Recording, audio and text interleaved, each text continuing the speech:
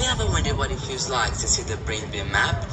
Just like our various city maps and star constellations. Cool, right? This brings us to the word Connectomics. Connectomics is the production and study of the connectome. The connectome is a comprehensive map of the brain's functional and structural neural network or connections, having different types of connections. The human brain contains a whole lot of neurons, about 86 billion neurons, comparable to the sum of stars in the low end of the Milky Way galaxy, about 100 billion stars. How is this done? Don't worry, I've got your answers right here. The connectome is produced majorly using a new imaging technique known as the bold fMRI. The use of this new imaging technique was brought about by Mark S. Cohen and Susan Y. Broheimer. Localization of brain function using magnetic resonance imaging. The cutting-edge method is used where the brain is being sliced into tiny parts, about 1,000 slices. This is to identify neural connections and then viewed using a powerful electron microscope. The first producing the connectome was carried out on a round worm known as the Synaptitis elegans in 1980s, having 302 neurons and 7,600 synapses.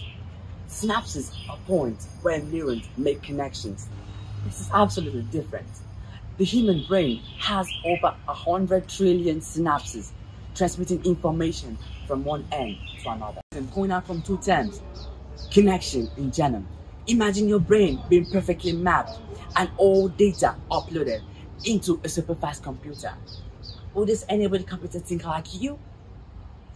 With the connectome, skin graft, and genetic editing tools like the CRISPR-Cas9, human cloning, although outlawed in the history of science, will be greatly possible, as this could achieve physical and behavioral replicas in humans.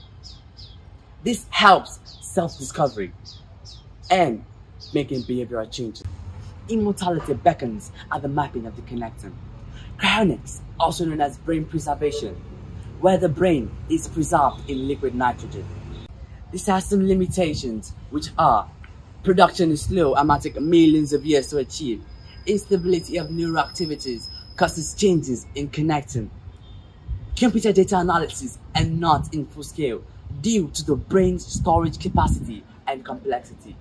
It's really way expensive. This therefore bringing the whole universe to a whole new level of evolution. Thanks for watching.